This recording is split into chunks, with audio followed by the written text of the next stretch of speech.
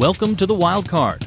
That's right, you can get an STD if you have sex. That's from a new video game making the rounds at a Houston high school. It's the online version of the anti-dating game. Researchers say it's working. Kids who play it are more likely to postpone sex.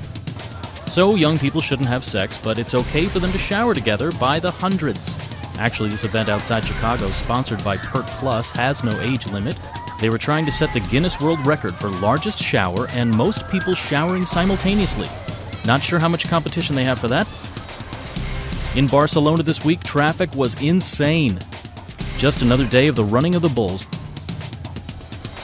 This story's actually crazier than the running with the bulls. After a high-speed chase in Houston, the suspect chose to jump several stories off the roof of a parking garage. And he's still alive.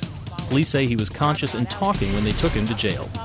That's the Wildcard. Thanks for watching CBSNews.com.